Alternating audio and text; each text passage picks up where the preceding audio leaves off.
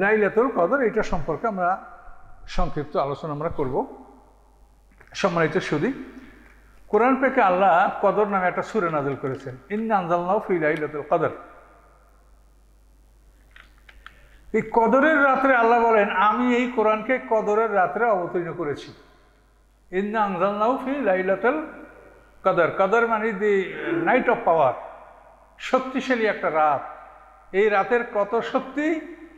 লাইলাতুল কদরে খায়রুম মিন আলফি শাহর, 1000 মাসের চাইতে এই রাত্রটা উত্তম। 1000 রাত্র পর্যন্ত, যেই রাতগুলির মধ্যে কদরের রাত্র নাই, কদরের রাত্রবিহীন 1000 রাত্র যদি একটা মানুষ দিনে জিহাদ করে অথবা দিনে রোজা রাখে, রাতে তাহাজ্জুদ করে, এভাবে 1000 মাস ইবাদত করলে যে সব হবে, আল্লাহ বলেন কদরের রাত্রটা তার চাইতে উত্তম। লাইলাতুল কদরি খায়রুম মিন আলফি শাহর।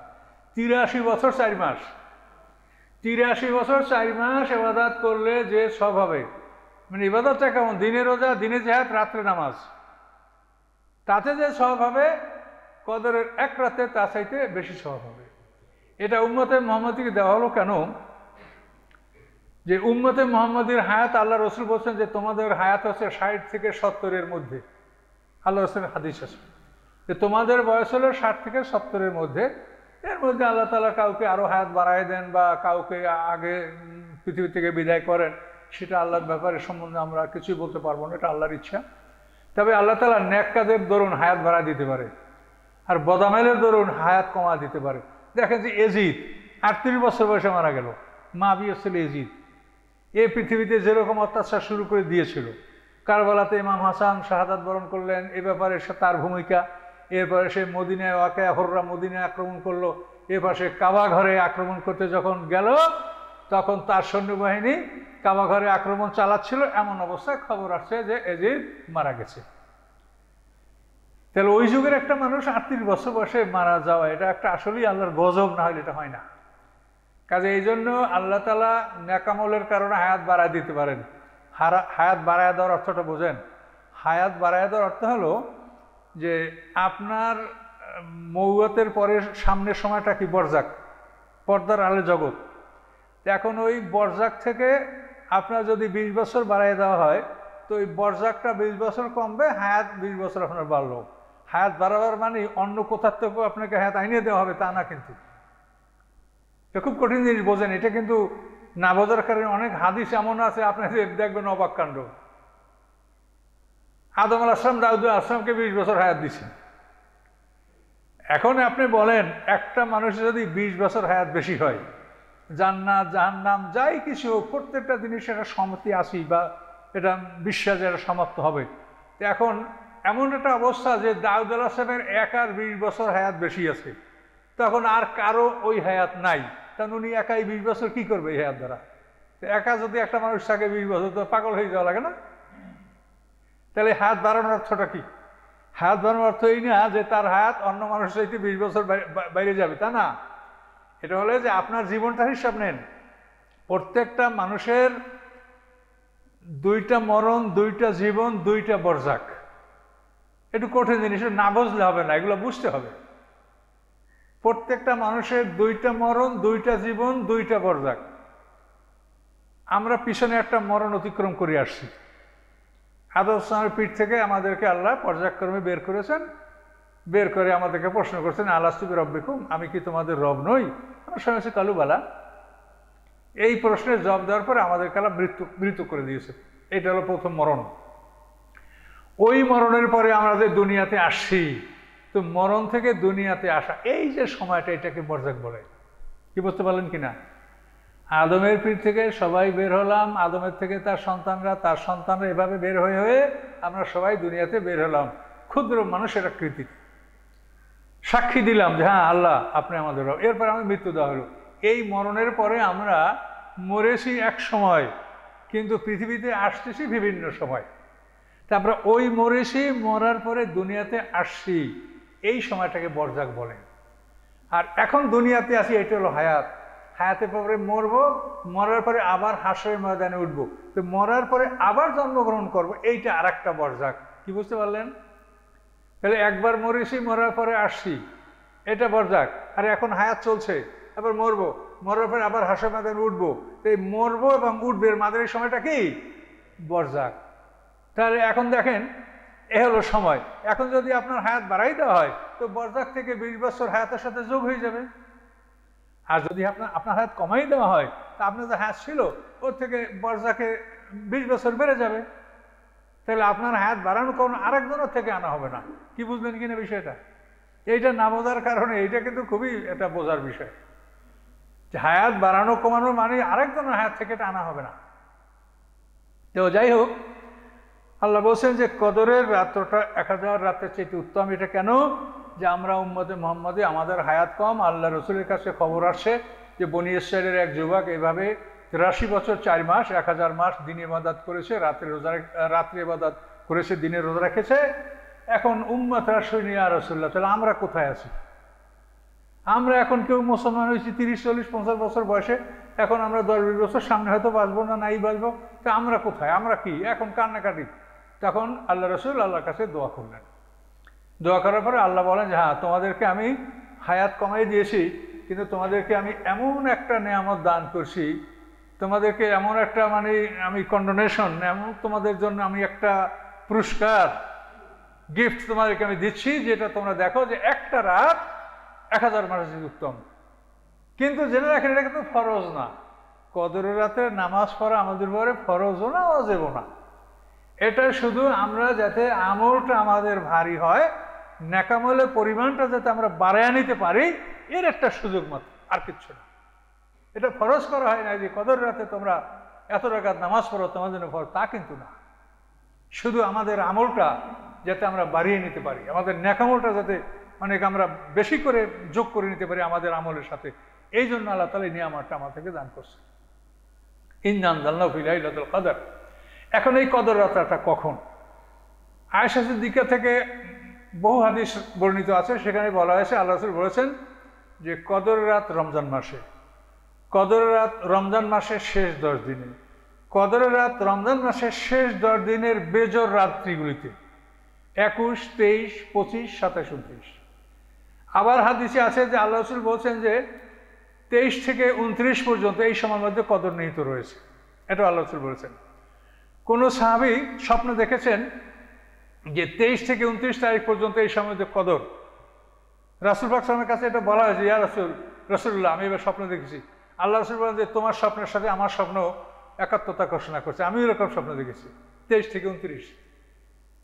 এইটাকে নির্দিষ্ট করে দিলে মানুষ অন্য ইবাদত আর করতে চাবে না। এই জন্য আল্লাহ তাআলা বলে এটা খুঁজে বের করো, খোঁজো, 21 থেকে শুরু করো। তো এই জন্য এই সমস্ত রাতগুলিতে যাতে আমরা ইবাদত করতে পারি। আর 27 তারিখকে অধিকাংশ আলেম এবং সাহাবায়ে কেরামদের যে বর্ণনা, তাদের মতে যে 27 তারিখটাই কদরের রাত্র হওয়ার সম্ভাবনা খুব বেশি। এবং এটার জন্য একটা দলিল এভাবে হয় যে লাইলাতুল কদর এই শব্দটা হলো, এই দুইটা শব্দ হলো 9টা অক্ষর। আর এই 9টা অক্ষর লাইলাতুল কদর এই শব্দটা সূরা কদরে 3 বার আসে। তো 3 নং 27, তো যখন এই লাইলাতুল কদর 3 বার আসে, তাহলে এই কদরের রাতটা 27 তারিখই হবে। তো বিভিন্নভাবে মানুষ আল্লাহ গোপন রেখেছেন, তারপরও আমরা খুঁজে বের করার চেষ্টা করছি। কথা বুঝতে পারছেন? খোঁজার মধ্যেও সওয়াব আছে, যেহেতু আমরা আগ্রহী, আমরা পেতে চাই। তো এই রাতকে যাতে আমরা ভালো করে উদযাপন করতে পারি, এই কদরের রাতের উদযাপনের জন্য রিহার্সাল মানে পরীক্ষামূলক পূর্বস্থাপনা, এটা হলো লাইলাতুল বারাত, শবে বরাতের রাত্রে জাগা। আবার রমজান মাসে রোজা রাখার জন্য রিহার্সাল বা পরীক্ষামূলক উপস্থাপনা, এটা হলো শাবান মাসে রোজা রাখা। তো রমজানে আপনারা এখন রোজা রাখছেন, রমজান রোজা পালন করছেন, এখন এই কদর রাত্র মানে আজকে কত, আজকে তো একটা চলে গেল, আজকে রাত্র একটা গেল কদরের। তো এভাবে আপনি 23, 25, 27 তারিখে একটু বেশি ইবাদত করেন। অন্যান্য রাতগুলিতেও আপনার অন্তত তারাবি নামাজ পড়ে আপনারা অন্তত নিজেরা কিছু ইবাদত বন্দেগী বাড়তি আপনারা করেন, কোরআন তেলাওয়াত, নফল নামাজ, যার পক্ষে যেটা সম্ভব এটা আপনারা করেন। এবং মনে করেন যে আমাদের কষ্ট যাই হোক, আমরা এই বছরের জন্য এটা শেষ, আর 1 বছর পরে আমরা বেঁচে থাকলে এটা আমরা পাবো, আর না হলে ভাগ্যে না থাকলে আমরা নাও পেতে পারি। কাজে এই জন্য সবাই এই লাভের আশায়, ন্যাকের আশায় রাত্রটা আপনারা জাগার চেষ্টা করবেন।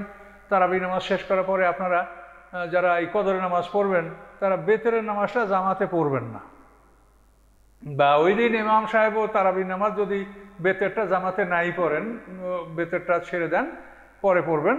তো ওই তারাবি নামাজ পড়ার পরে আপনারা কদরের নামাজ যাই পড়তে পারেন এটা পড়ার পরে যদি মনে করেন যে সবাই এক জায়গায় বসে পড়ছেন, তাহলে সবাই আবার বেতের নামাজ জামাতে পড়ে চলে যান। আর যদি আপনার বিচ্ছিন্ন থাকেন তো যেখানে থাকেন সেখানে বসে আপনার ইবাদত শেষে, মানে নামাজ শেষে বেতেরের পরে আপনি কোরআন তেলাওয়াত করতে পারবেন। কিন্তু নিয়ম হলো যে নফল নামাজগুলি বেতেরের আগেই আপনাকে সমাপ্ত করতে হয়, এটা নিয়ম। বেতের শব্দের অর্থ হলো বেজোর। আপনি ফরজ নামাজ হলো 17 রেখাত, এটা বেজোর। আর সুন্নাত নামাজ দেখেন 2 রেখাত 4 রেখাত 2 রেখাত 4 সব জোর। এইটা সমস্ত দিবারাত্রির সমাপ্তি যখন ঘটবে তখন আপনি বেতের পড়ার কারণে সমস্ত সুন্নাত নামাজগুলি আপনার বেজোর হয়ে যাবে, এর নাম হলো বেতের। কাজে এই জন্য এই বেতের নামাজ সর্বশেষে পড়তে হয়। তো কদরের রাতও একটা শক্তিশালী রাত, এটা কোরআন বলেছে, এটা কোনো হাদিস না বা এর মধ্যে আপনি সহি বা গায়ের সহি এরকম কোনো চিন্তার সুযোগ এখানে নাই।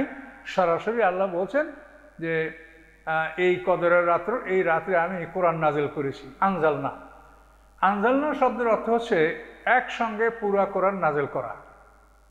এই যেভাবে আছে সাজানো ফাতিহা থেকে নাস, এভাবে একসঙ্গে কোরআন নাজিল করা, এর নাম হচ্ছে আনজালনা। তো আনজালনা এবং নাজালনা এই দুইটি শব্দ, নাজালা শব্দটা কোরআনে 52 বার এসেছে, আর আনজালা শব্দটা আসে 63 বার। তো আনজালা শব্দটা তো একসঙ্গে পুরা কোরআন নাজিল করা, আর নাজালা শব্দের অর্থ হলো টুকরা টুকরা নাজিল করা। তো কোরআন দুইভাবে নাজিল হয়েছে, আনজালনা আর নাজালনা। তো আনজালনা পদ্ধতিতে কোরআন নাজিল হয়েছে, এই কোরআন আমাদের কাছে এটা আনজালনা পদ্ধতি, ফাতিহা থেকে নাস পর্যন্ত সাজানো। আর নাজালনা পদ্ধতিতে প্রথম নাচে ইকরা বিসমি রাব্বিকাল্লাযী খালাক, ওই 5টা আয়াত, তারপরে সূরা মুদ্দাসসির, তারপরে মুজাম্মেল, এভাবে আস্তে আস্তে নাজালনা পদ্ধতিতে নাজেল হয়েছে। এটার কারণটা বোঝেন। কারণ হলো আনজালনা পদ্ধতিতে কোরআনের সিলেবাস আপনাকে বুঝিয়ে দেওয়া হয়েছে। বছরের ক্লাস যেদিন প্রথম দিন শুরু হয় জানুয়ারি মাস, এই জানুয়ারি মাসে 1 তারিখে আপনারা ক্লাসে অ্যাটেন্ড করলেন, শিক্ষক আপনাদেরকে পুরো বছরের সিলেবাসটা বলে দিল যে তোমার এই 2 বছর বা 3 বা 5 বছরের কোর্স, এই 5 বছরে তোমাকে এই সিলেবাসটা কমপ্লিট করতে হবে। এটা আপনি জানুয়ারি মাসের 1 তারিখ প্রথম ক্লাসের দিন আপনি সিলেবাসটা জেনে নিলেন। এই সিলেবাসটা জেনে নেওয়ার পর আপনার ক্লাস শুরু হলো। এই ক্লাসে প্রতিদিন শিক্ষক আপনাকে 5 লাইন 2 লাইন একটা টপিক বা একটা গল্প বা একটা কবিতা যেটুক সম্ভব সেইটা শিক্ষক আপনাকে অল্প অল্প করে পড়াবে।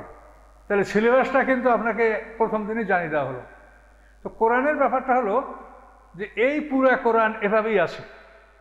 লৌহে মাহফুজ থেকে এই কোরআন রমজান মাসে কদরের রাতের প্রথম আকাশে নাজিল হয়েছে। ওখান থেকে ধীরে ধীরে নাজালনা পদ্ধতিতে কোরআন আবার 23 বছরে বসে ওই কোরআনই নাজিল হয়েছে। তাহলে এই নাজালনা পদ্ধতি হলো যে এই 5টা তোমরা পড়ো, শেখো, শিখাও এবং এটা সমাজে বাস্তবায়িত করো। যখন আল্লাহ মনে করেন যে এটা শেখা হয়ে গেছে, শিখানো হয়ে গেছে, বাস্তবায়িত হয়েছে, তখন আবার আল্লাহ আবার 5টা বা 10টা আয়াত নাযিল করলেন। এইভাবে ধীরে ধীরে কোরআনকে প্রতিষ্ঠা করার জন্য, কোরআনকে বোঝার জন্য, বোঝানোর জন্য আল্লাহ তাআলা দীর্ঘ 23 বছর বসে এই কোরআন আল্লাহ নাযিল করেছেন। আর আনজালনা পদ্ধতির পুরো সিলেবাসটা দেখানো হয়েছে। তো আল্লাহর রসুল রমজান মাসে তার দেহের মধ্যে, সিনার মধ্যে আল্লাহ পুরো কোরআন নাযিল করে দিতেন, যার ফলে আল্লাহ রসুল বুঝতে পারেন যে কোরআন কিভাবে অ্যারেঞ্জমেন্ট এর কোরআন হবে, কোরআন কিভাবে সাজানো হবে, এটা যাতে আল্লাহ রসুল বুঝতে পারেন। এই জন্য প্রতি রমজান মাসে আল্লাহ রসুলের সিনার মধ্যে পুরো কোরআন নাযিল করা হতো। কিন্তু রমজান মাসের পরে বা কদর রাতের পরে আবার সিনার থেকে উঠে যেত। থাকতো কোনটা, যেটা টুকরা টুকরা নাযিল হয়েছে, এইটা আর আল্লাহর সিনার মধ্যে মানে এনগ্রেভড হয়ে যেত, মানে পাথর খোদাইয়ের মতো সিনার মধ্যে বসে যেত, যেটা ইচ্ছা করলেও তিনি ভুলতে পারতেন না। এইভাবে নাজালনা পদ্ধতির কোরআনটা আল্লাহ রসুল সিনার মধ্যে থেকে যেত, আর আনজালনা পদ্ধতিটা উঠে যেত। এই জন্য আল্লাহ রসুল জিবরিল আমিন আগমনে বিলম্ব হলে তিনি বলতেন, ভাই জিবরাইল আপনি কেন আসেন না, আপনি কেন বিলম্ব করছেন, আপনাকে না দেখলে আমার ভালো লাগছে না। জিবরাইলের জবাব দিচ্ছেন কোরআনের আয়াত, আমা নাতানাজ্জালু ইল্লা বিআমরি রাব্বিক, যে আপনার রবের আদেশ ছাড়া আমরা নামতে পারি না। আমি যে আপনার কাছে আসবো এটা আপনার রবের আদেশ ছাড়া আমি নিজের ইচ্ছে আপনার কাছে আমি আসতে পারি না। তাহলে রাসূল জিবরাইল আমিনকে আসার জন্য যে তার মনের একটা যে তার যে মনের মধ্যে মানে এক্সাইটমেন্ট, যে তার মনের মধ্যে যে একটা উৎকণ্ঠা যে আসেন না কেন, এটার কারণ হলো আপনি ক্লাসের ছাত্র, আপনি যদি সিলেবাসটা জানেন আর ক্লাসে শিক্ষক না আসে তা আপনি অস্থির হবে যে এতগুলো সিলেবাস সারে আসে নাই তো কবে পড়বো, কি এতগুলো পাঠ সারে আসে না তো কবে শিখবো, আপনার মনের মধ্যে উৎকণ্ঠা থাকবে না? তো এই রাসূলের মধ্যে উৎকণ্ঠার কারণ হলো তিনি আসলে জানতেন যে কোরআন কতখানি। তাই জিবরিল আমিন বিলম্বে আসলেই আল্লাহ রাসূল অস্থির হয়ে যেতেন, বলতেন যে আপনি কেন আসেন না। তাহলে কথা সত্য যে আল্লাহ রসুলের উপরে রমজান মাসে পুরো কোরআন নাজিল হতো, আবার রমজানের পরে কদরের পরে এটা উঠে যেত, আর টুকরা টুকরা যেটা নাজিল হতো এটা রাসূলের মধ্যে এটা স্থায়ীভাবে থেকে যেত। এইভাবে 23 বছরে বিদায় হজে সর্বশেষ আয়াত নাজিল হয়, আল-ইয়াওমা আকমালতু লাকুম দীনাকুম, এবং ওই হজের মৌসুমে কিছু পূর্বেই সূরা নসর নাজিল হয়, যা যা নাসরুল ফাতহ, এবং মক্কা বিজয়ের পরে একটাই বড় সূরা নাজিল, সেটা সূরা তওবা। এই মক্কা বিজয়ের পরে বড় সূরার মধ্যে সূরা তওবা নাজিল হয়, এরপরে 2 বছরের মধ্যে সূরা নসর এবং আল-ইয়াওমা আকমালতু লাকুম এই আয়াতগুলি নাজিল হয়। এভাবেই আল্লাহ রসুলের জীবন সমাপ্ত হয়, এবং বিদায় হজের পরে আল্লাহ রসুল 81 দিন জীবিত ছিলেন। এই 81 দিনে আল্লাহ রসুল কোনো যুদ্ধে বা কোনো অভিযান তিনি পরিচালনা করেন নাই। এই 81 দিন তিনি মদিনার মসজিদে অবস্থান করেছেন, এবং এই সময় সমস্ত কাতিবহি যাদেরকে কোরআন লেখার অনুমতি দেওয়া হয়েছিল প্রায় 50 জন মানুষ, তো এদেরকে নিয়ে তিনি ওই কোরআনের অ্যারেঞ্জমেন্ট, যে টুকরা টুকরা নাজিল হয়েছে, তো এইটা কোন সূরার মধ্যে কোন আয়াত প্রবেশ করবে, কোন সূরাটা আগে কোন সূরাটা পরে, এটা তিনি সাজিয়েছেন। এই 81 দিনে আল্লাহ রসুল এভাবে মদিনার মসজিদে বসে কোরআনের অ্যারেঞ্জমেন্ট এই কাজটা তিনি করেছেন, এবং এই সময় জিবরিল আমিন সবসময় আল্লাহ রসুলের কাছে উপস্থিত থাকতেন। এবং বর্ণিত আছে যে জিবরিল আমিন আল্লাহ রসুলকে পুরো কোরআন মুখস্থ শুনিয়েছেন, আবার আল্লাহ রসুল জিবরিল আমিনকে পুরো কোরআন মুখস্থ শুনিয়েছেন। এভাবে 2 বার রাসূলও জিবরিল আমিনকে 2 বার শুনিয়েছেন, আবার জিবরিল আমিন রাসূলকে 2 বার শুনিয়েছেন। এভাবে যারা লিখেছে ওদের সাথে এই রাসূলের তেলাওয়াত এটাকে মিলিয়ে মোটামুটি একটা কপি করে, এবং কপি করা তো খুবই মুশকিল, কোনো কাগজ ছিল না, মানে ওই খেজুর পাতা বা পাতল চামড়া, ফ্যাপসা ইত্যাদির উপরে লিখে, তাও মোটামুটি খুব বড় আকারের একটা কপি আল্লাহ রসুল তার জীবনে তিনি করে গেছেন, এবং মাওলানা হাফসা রাদিয়াল্লাহু তাআলা আনহার কাছে এই কপিটা জমা ছিল। এইভাবেই কোরআনের একটা কপি মানে পৃথিবীতে আল্লাহ রসুল গুটিয়ে রেখে, মানে যে কীভাবে কোরআনের অ্যারেঞ্জমেন্ট সাজানো হবে, এটা এই যে সাজানো পদ্ধতি, এটা এভাবেই আল্লাহ রেখে গেছেন। পরবর্তীতে আবু বকর সিদ্দিক আবার সমস্ত হাফেজদের নিকট থেকে লিখিত কপিগুলো সংগ্রহ করছেন ইয়ামামার যুদ্ধের পরে, ব্যাটেল অফ ইয়ামামা, যেখানে 300 হাফেজে কোরআন শাহাদাত বরণ করেছিলেন। এটা আবু বকর সিদ্দিক হাফেজদের থেকে আবার কপিগুলো কালেকশন করেছেন। আর ওসমান গনি রাদিয়াল্লাহু জামানায় কোরআনের আরেকবার সংস্কার হয়েছে, সেটা হচ্ছে যে কোরআনকে কয়েকটা আঞ্চলিক ভাষায় উচ্চারণ করার অনুমতি ছিল। আঞ্চলিক ভাষা মানে কোরাইশরা কিভাবে উচ্চারণ করে একটা শব্দ, মোদের কিভাবে উচ্চারণ করে, হাওয়াজিন কিভাবে উচ্চারণ করে, তমিম কিভাবে উচ্চারণ করে, মানে একটা আঞ্চলিক ভাষা একটা শব্দের উচ্চারণ, এইটার অনুমতি ছিল। 7টা ভাষা মানে 7টা গোত্রের আঞ্চলিক ভাষায় কোরআনের উচ্চারণকে বৈধ রাখা হয়েছিল। এভাবে হাদিস আছে উনজিলাল কোরআন আলা সাবাতে আরফেন, মানে 7টা লোগাতে 7টা ভাষার উপরে কোরআন নাজিল হয়েছে। কিন্তু ওসমান গনি রাদিয়াল্লাহু তাআলার জামানায় যখন মানে মহাদেশ থেকে মহাদেশব্যাপী ইসলাম ছড়িয়ে পড়ল, তখন এই পড়াটা যেমন ইয়াতাহারুন, ইয়াতাতাহারুন, এইভাবে যে একই শব্দ কিন্তু উচ্চারণ ওরা এভাবে করে এরা এভাবে করে, তো এই উচ্চারণগুলির ব্যবধান যখন দেখা দিল এবং বাইরে যখন এটা নিয়ে সমস্যা সৃষ্টি হলো, তখন ওসমান গনি বললেন শুধু কোরাইশরা যেভাবে উচ্চারণ করে কোরাইশদের উচ্চারণটাই থাকবে, অন্য কোনো গোত্রের উচ্চারণ কোরআনে স্থান লাভ করতে পারবে না। আলা লোগাতে কোরাইশ, এটা উনি করে দিলেন একটা লোগাতে, মানে কোরাইশরা যেভাবে উচ্চারণ ওই উচ্চারণটাই থাকবে, অন্য উচ্চারণের সুযোগ কোরআনে থাকবে না। এইটা করে ওসমান গনি কোরআনের কপি করলেন এবং কোরআনের কপি করে প্রত্যেক প্রাদেশিক গভর্নরের কাছে কোরআনটা কপি পাঠিয়ে দিলেন। এই হলো কোরআনের অবস্থা। কিন্তু সেই যুগে আমাদের মতো এরকম ঘরে ঘরে কোরআন, এটার আপনি কল্পনাই করতে পারেন না। পুরো রাষ্ট্রে একটা কপি আছে। এখন ওই অনেক ভাইয়েরা মশলা বাইর করেন মশাই করে যে কোরআন দেখা কেরাত পড়া যায় আছে কিনা। তা আমি আশ্চর্য হয়ে গেছি যে ভাই কোরআন দেখে কেরাত পড়বেন আপনি কোথা থেকে? সেই যুগে কি কোরআন এরকম অ্যাভেলেবল ছিল না? প্রত্যেক ঘরে ঘরে যে কোরআন দেখে সে নামাজ পড়বে, এই মশলা আপনার কি দরকার? কাজে এই জন্য এগুলি আমাদের প্রয়োজন নাই। আমরা যেভাবে আমাদের চলে আসে সব কিছু সেভাবে আমাদের চলতে থাকবে ইনশাল্লাহ, কোনো সমস্যা নেই। তো সম্মানিত সুধী, এই লাইলাতুল কদর এটা আমরা প্রতি বেজরে অর্থাৎ 21 গেল, 23, 25, 27, 29 এই সর্বদাই আমরা বেজর রাত্রে এই নেকামলগুলি আমরা করার চেষ্টা করব। এবং এই রাত্রে ফেরেশতারা জিবরিল আমিন সহ সমস্ত ফেরেশতারা আল্লাহর হুকুমে পৃথিবীতে নেমে আসেন। তানাজ্জালুল মালাইকাতুর রূহ, ফেরেশতারা এবং জিবরিল আমিন সহ সমস্ত ফেরেশতারা আল্লাহর হুকুমে নেমে আসে এবং যে সমস্ত মসজিদে ইবাদতখানায় গৃহে মানুষের ইবাদতরত থাকে তাদেরকে ফেরেশতারা সালাম জানায় এবং ভোর পর্যন্ত ফেরেশতারা সালাম জানাতে থাকে। কাজে এটা বড়ই নিয়ামতের ব্যাপার। এই নিয়ামত আপনাদের সামনে, তো আশা করি ইনশাল্লাহ এই নিয়ামতকে আপনারা ধারণ করবেন। তো এই প্রসঙ্গে আমি একটা ছোট্ট কথা বলে রাখি, সেটা হলো এই যে কদরের রাত্রের সম্মানটা হলো কোরআন নাযিল হওয়ার কারণে। তাহলে এই কোরআন প্রতিষ্ঠিত হয় নবীদের মাধ্যমে। তাহলে নবীদের জন্ম মৃত্যু এটাও একটা সম্মানিত বস্তু। কথা বলতে পারছেন? এটা কোরআনেই বলা আছে। যেমন ঈসা আলাইহিস সালাম বলেছেন, আসসালামু আলাইয়া ইয়াউমা উলিদতু ইয়াউমা আমুতু ওয়া ইয়াউমা উবআসু হাইয়া। সূরা মরিয়মের 33 নম্বর আয়াত। আসসালামু আলাইয়া, আমার প্রতি শান্তি, ইয়াউমা উলিদতু, যেই দিন আমি জন্মগ্রহণ করেছি, ওয়া ইয়াউমা আমুতু, যেদিন আমি মৃত্যুবরণ করবো, ওয়া ইয়াউমা উবআসু হাইয়া, যেদিন আমি জীবিত হয়ে আবার হাসরের ময়দানে উঠবো। এই 3টা দিনে সালাম বা শান্তি এটা কোরআনে ঘোষণা করা হয়েছে। তো তাদের জন্ম যদি সালাম বা শান্তি হয়, তাই নবীর জন্মদিনে আমরা তার জীবনে আলোচনা করব এবং সারা পৃথিবীতে আর নবীর গুণকীর্তন এবং তার নীতি আদর্শ এটা আমরা আলোচনা করব। এটা কেমন করে একদল লোক বলে যে এইগুলা জন্মবার্ষিকী পালন করা এটা বেদাত? কোথার থেকে এই কথাটা আসছে? এ তো কোরআনের কথা। আসসালামু আলাইয়া ইয়াউমা উলিদতু, শান্তি আমার উপরে যেদিন আমি জন্মগ্রহণ করেছি। তাহলে আল্লাহ বলছেন তার জন্মের দিনে শান্তি, আর ওরা বলে যদি আপনি অনুষ্ঠান করতেই চান তাহলে ওই জন্মের দিনে না করি আগে পাশে করেন, 2 দিন পরে করেন।